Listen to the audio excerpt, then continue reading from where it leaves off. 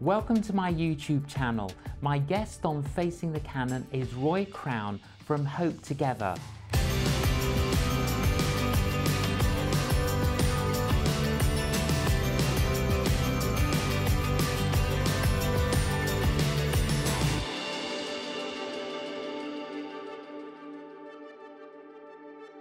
Roy Crowne, welcome to Facing the Canon.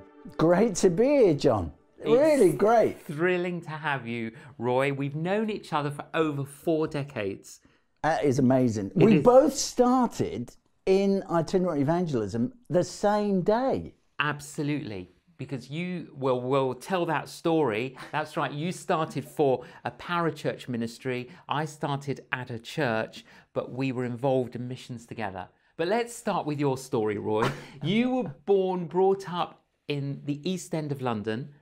Yes, I was born under the sound of Bow Bells, and my dad was a Fleet Street printer, used to print the Daily Mirror, which is a national newspaper.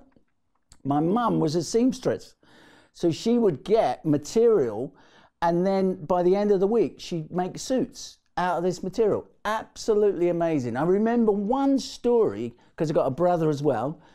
We were going to a wedding, and Mum said, we need to go out and buy suits for these 2 boys. I must have been 8, my brother was 10, and we went around all these shops. She came back, she said, it's no good, I'm gonna have to make one. So she made from nothing 2 suits. My brother and I turned up at this wedding, and they said, who made these suits? My mum did. Your mum makes suits? Yeah, that's what she does. So yeah, I was born in the East End of London. So you should have said they were designer suits made by Mrs. Crowne. Yeah, I didn't know enough then to know that's what you said. I just said my mum did it. No, there's a story about you in the local market. You were selling things at a young age. Yeah, that's right. So Dawston Market, which is basically it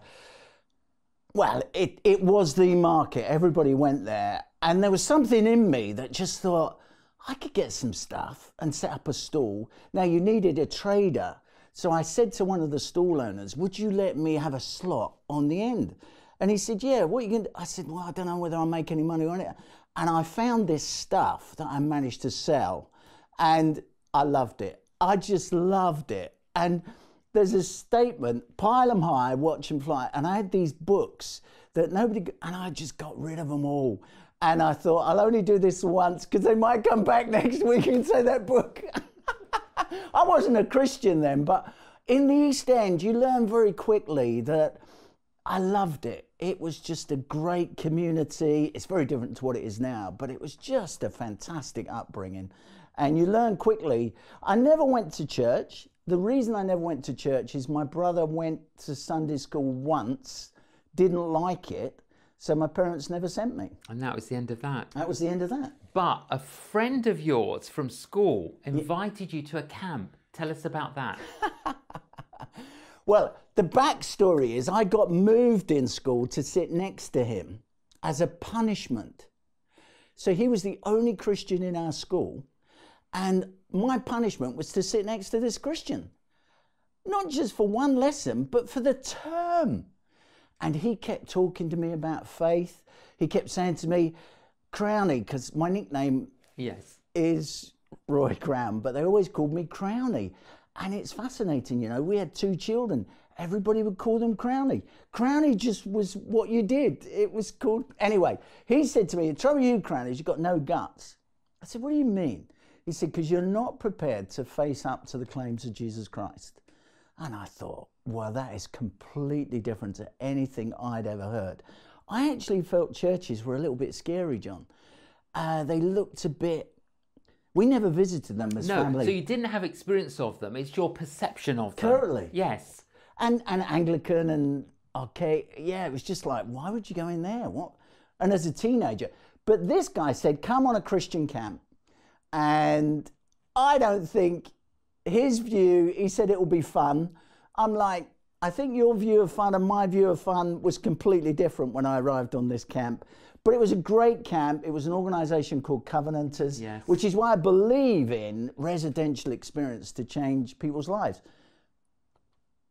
Wednesday night, heard the gospel, Guy called for a response. I didn't go forward, but I went out into the field in Polesheath, which is in Cornwall, and I just said, God, if you're real and you can meet a person like me from the East End, then I want you just to come and change my life. And I was just talking like I'm talking to you. And God did something in my life. I have to say, it says in the Bible that it's a scary thing to fall into the hands of the living God. And I would say that for the first time in my life, I knew there was a spiritual world and that God had touched my life. It was, I saw things, I felt things, I got on my knees. I just confessed stuff, just like I'm talking to you. And God came into my life. And your life changed? Yeah, I mean, it really did. So within 2 weeks, I'd read the whole Bible. You were just so hungry. Because I said, what have I got into? What is this? No, I didn't fully understand it. Of course I didn't. And then I went to a church that I didn't fully understand or get because it was a little bit different to anything I'd experienced. But I went back to the school I was in after the summer and went and saw the headmaster. Oh, this is great. First time I'd ever gone and seen him without an invitation. Because in the Gospels, it said that we're called to communicate this gospel. And I was leaving school that year, and I thought, I'm not going to get round one-on-one. Why don't I just go and see the head and see if I could take a school assembly? That's crazy. And I'd never stood in front of anybody. Well, I'd done the stall thing on the market at Dorset. But nothing public. No. So that took a bit of courage. But obviously something had happened to you so much you couldn't help but talk about it. Yeah, it was a crazy idea. And didn't the headmaster say to you, I don't like doing assemblies, so you can do 2? Well, he said, I'll reflect on it. And then he came back and he said, yeah. He said, don't do 1, you can do 2, because I don't like doing them. I'm like, I only need 1. But I did do 2. But you got up in front of all your peers and you told them that you'd become a Christian. I told them the story. Yeah, I told them what happened to me in the summer and that it totally revolutionised my life. And it changed my attitude to my parents, changed my attitude to the head and to the school. It changed my attitude to friends because God had affected every other relationship. So it was just, I then realised that when you go public about your faith, everything changes, John. Yes. Because in school, now, we're a little bit older, you and I. In schools then, you had you had year 7, year 8, right up to 6th form. So it was like 1,000 kids. I tell you, I was so scared. I'm not sure I did a good job, but what I did do was communicate that I'd had a personal relationship that changed my life. You joined a church, there weren't many youth, you got involved in the youth, and the youth group just exploded. It really did. Because following the assembly, I invited everyone to this local church that didn't have any youth work. And a guy in the church said, you can have it on a Friday night. And we had a riot. I mean, queues were broken. It was a classic Friday night club. But then, because I thought this is what you do and this is what I saw in the camp, at 8:30, I said, right, you're all in this room. Everybody be quiet. I'm going to tell you about God. And every week, that's why I think I read the Bible, and that's why I think I prayed, because I knew I had to do this talk every Friday. So you join Youth for Christ as an evangelist, and you end up becoming the national director. So how many years were you with Youth for Christ? 28. What did you see? Give us some pictures of what did you see during those 28 years? Well, we both started as evangelists with a guy called Eric Dale, didn't we? And we were his kind of associate evangelists. Like his Timothy's, weren't we? And we'd go to universities and we'd talk to people on the lift, or we'd do small groups, or we'd just encourage them to come to the meeting or whatever. So this passion to see Christ presented to young people was what I just thought, I've got to do this. If I've got an opportunity to give my life to it, it's amazing. So Youth for Christ, when you say, what did I see? I saw that, well, I saw many, many things. But one of the things I really saw was that you've got to, when God births a ministry, and this was birthed by Billy Graham, That was its DNA. That was what it called Youth for Christ into being for. If you move away from that and you start doing all these other things that are good and legitimate and valid, but it wasn't the peace that Youth for Christ was born to bring. And you need to trust the body of Christ that other people will do that other stuff, but this is YFC's piece in the puzzle, which is a beautiful puzzle, but our piece in the jigsaw is this: communicating the gospel peer-to-peer to young people. So I was passionate about communicating that and initiating that. And I think God showed me, there was a book I read called Built to Last when I became national director, because we'd been around 50 years. And it looked at companies and it asked what caused them to remain at the top. And what it was, keep your core, but innovate on the edges.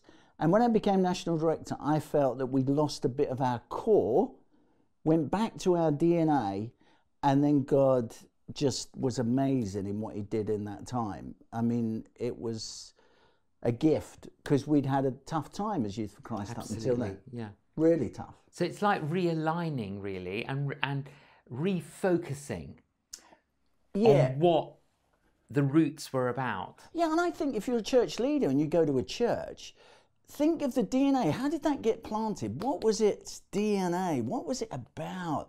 What did God do? And when you move away from that, I think you lose something of the anointing, something of what God brought that to being.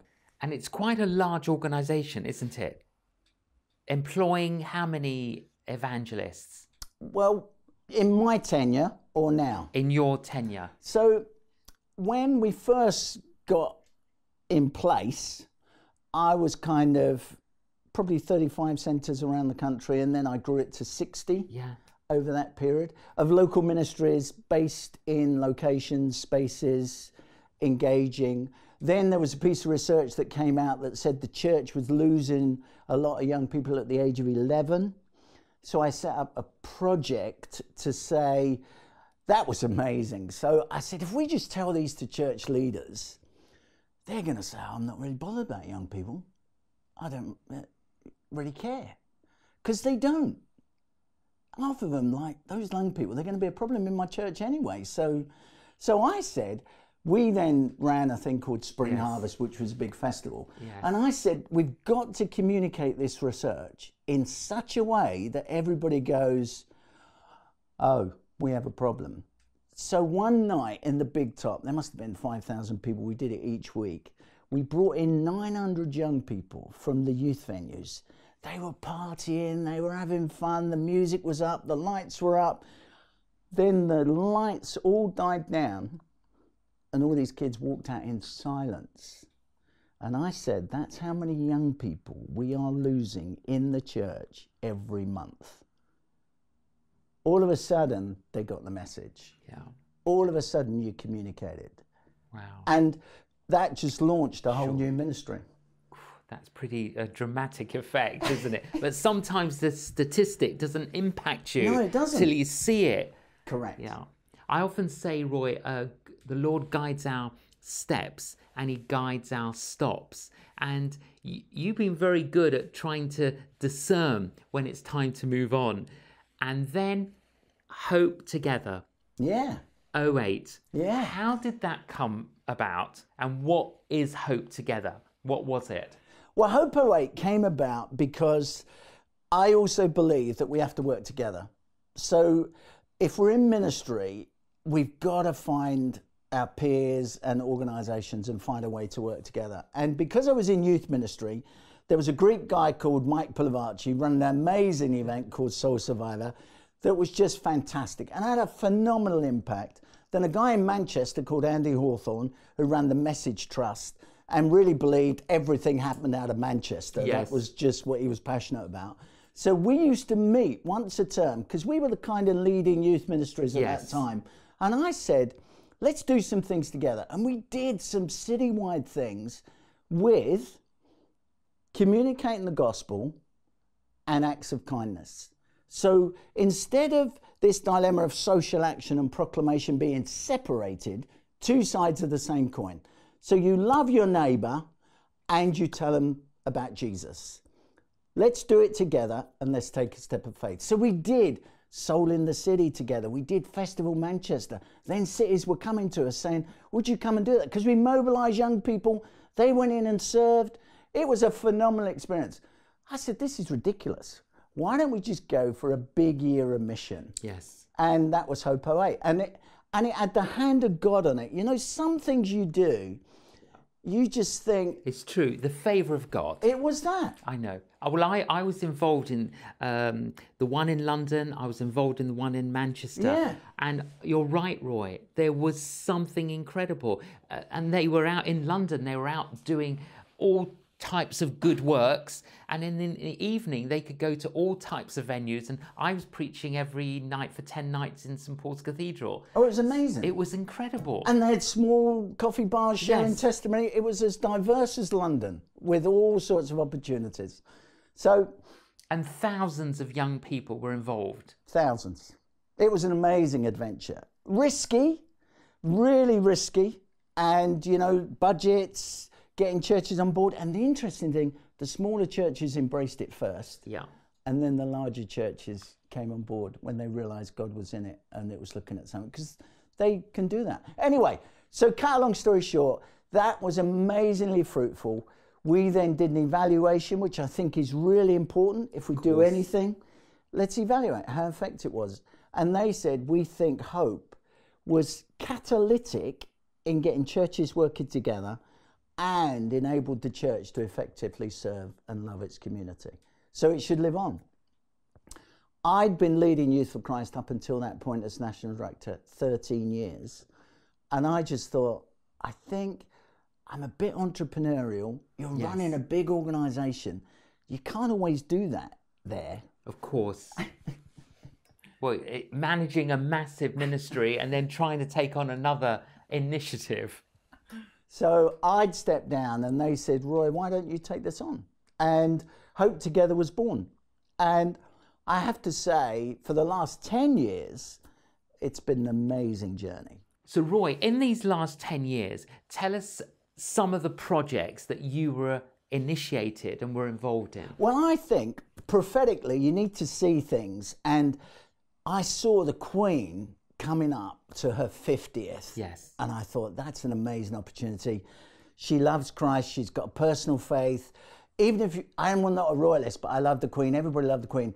So huge respect. Absolutely. And I discovered that at her coronation, the Archbishop gave her a book and said, this book is the highest honour that man affords. And I said, that's it. That text is in the ceremony. It is. It's incredible, isn't it?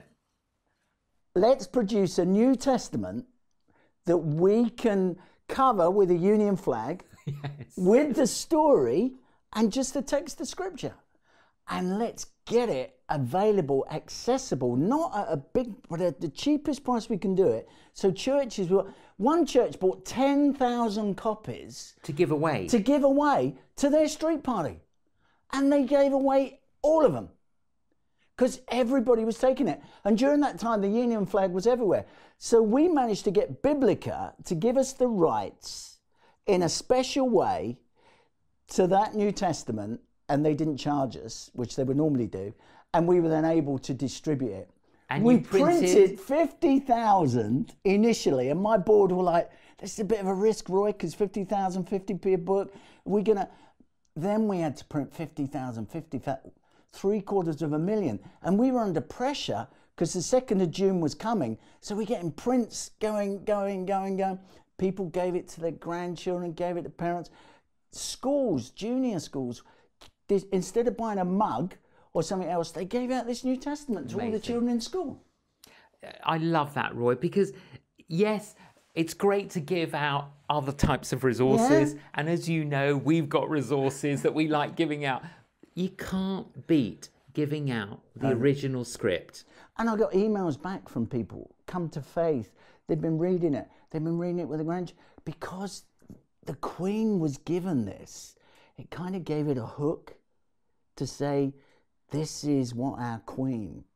And then I just then discovered, hey, this is a unique moment. So when she was 90, I said to 2 other groups, we need to produce a book on the Queen's 90th birthday. Yes.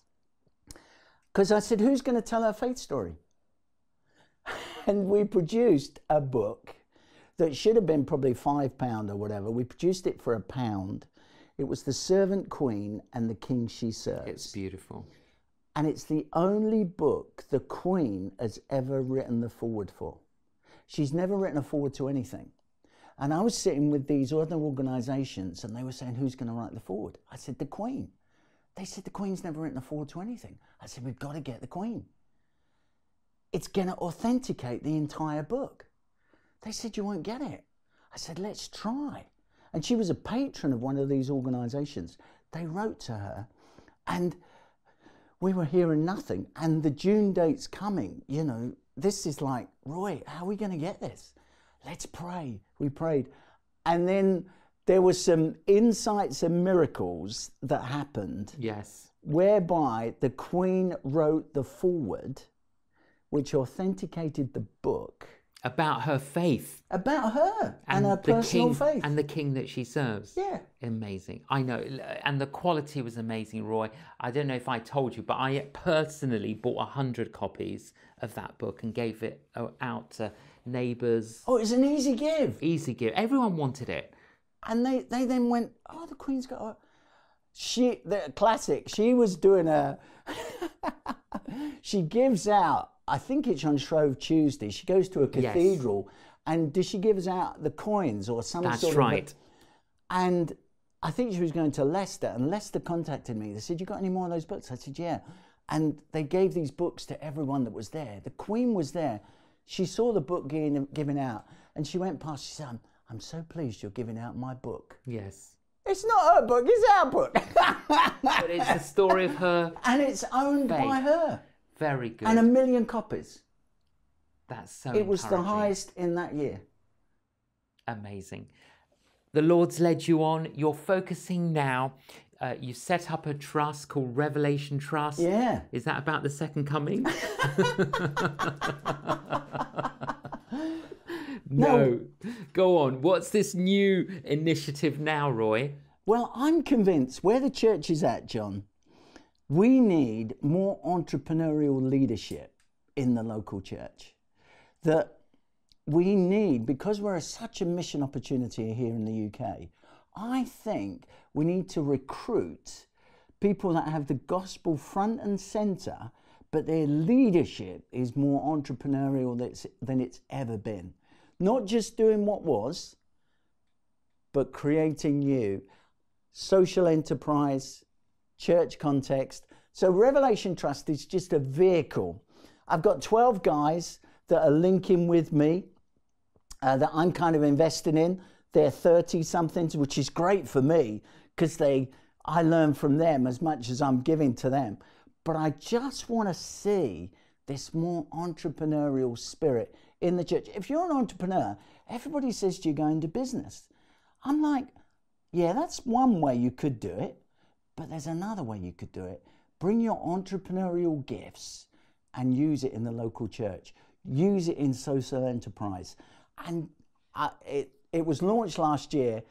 It's been amazing. Been linking with Bible colleges, looking at Ordinands, Church of England, how we bring new people into that space.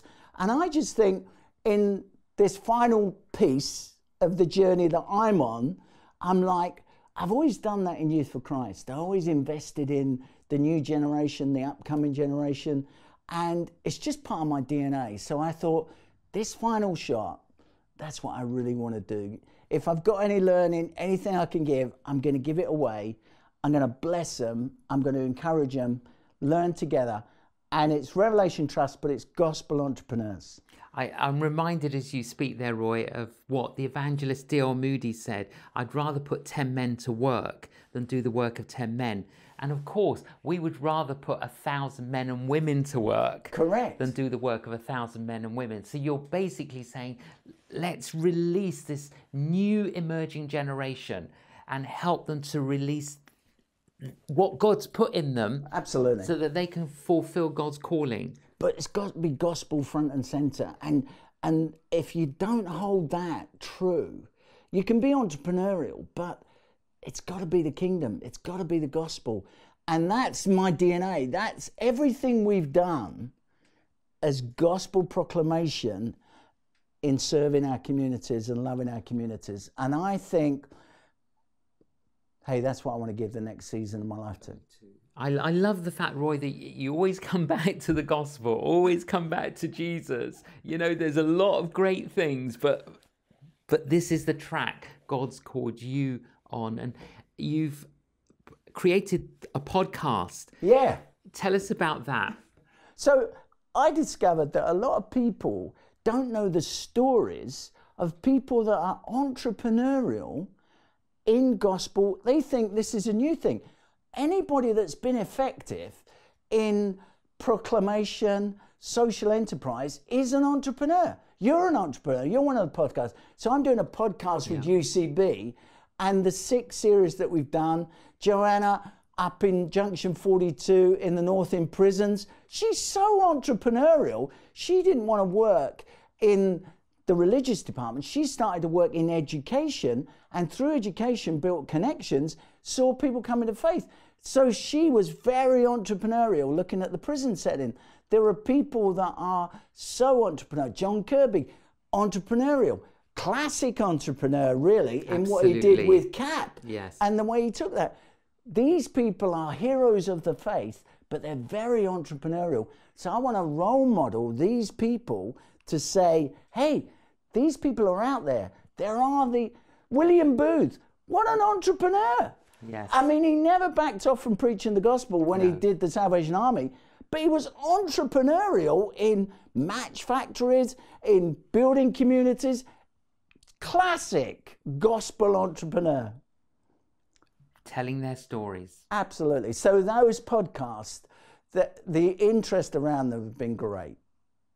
Roy, you are an absolute tonic, and thank you so much for telling us a bit of your story and joining us on Facing the Canon. Great to be with you.